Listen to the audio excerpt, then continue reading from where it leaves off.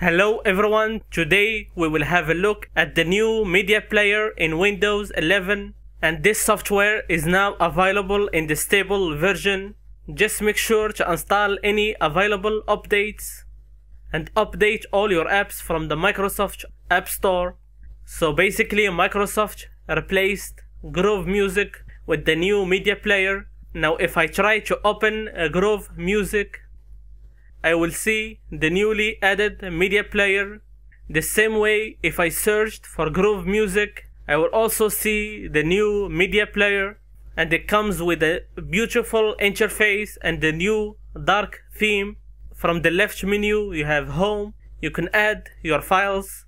For example, I will add some files from my computer to this media player, and this is a great way to add and browse your list of media files. From music library, you can also add any music files.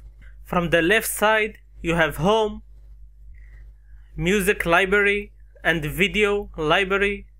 You can organize your files with playlists.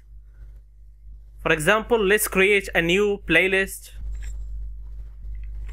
And to add any of your files to your playlist, simply right-click or select, then click on Add To and select your preferred playlist.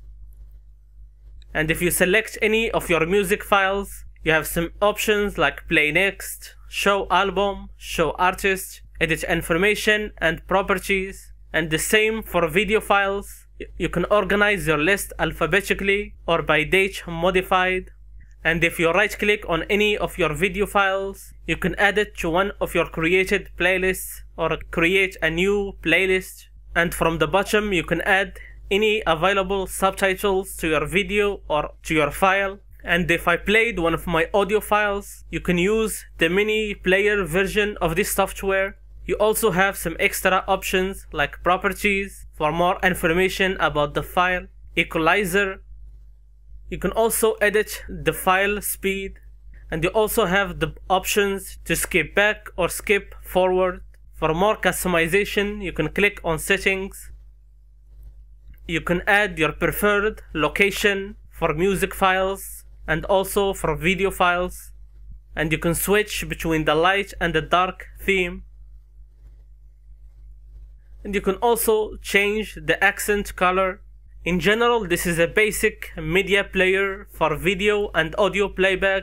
Not a bad option, but at the same time, this is not a powerful software for video or audio playback. For casual music and video playback, you can use the new media player from Windows, but just keep in mind that there are better options like VLC, for example.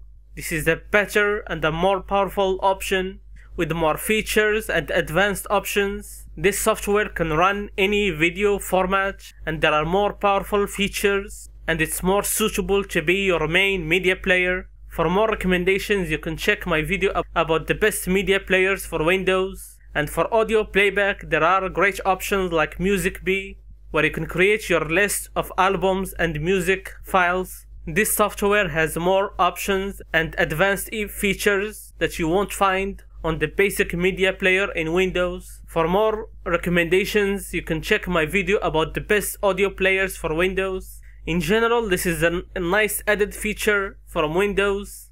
It's the same player, but with a little bit of customization to the interface to match the new Windows 11 theme and layout.